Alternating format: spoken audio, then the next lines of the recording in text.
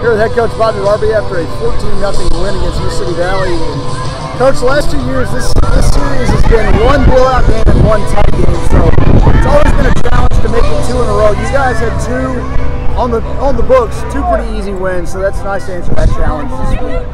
Yeah, it's nice being in the 5th inning and the game's fairly in hand, which is nice. But I mean, credit our guys. I thought today's game was shaky to me. I mean, play last night, have a good win last night, and turn around, have to be out here for noon.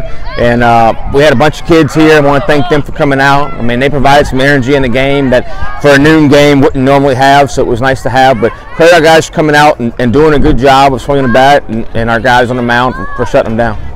If I'd have told you in game 40 that Cade Jones will be leading your team in triples at the beginning of the year, what would you have said?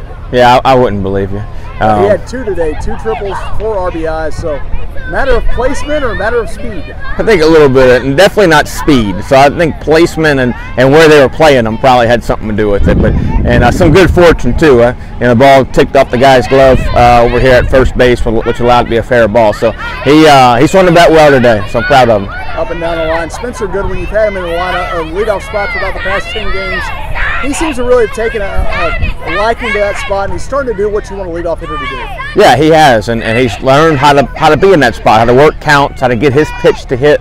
And obviously, I think he's got 7 hits in the last 2 games, so he's done a really good job of stepping up. And we kind of need somebody at the top of the lineup.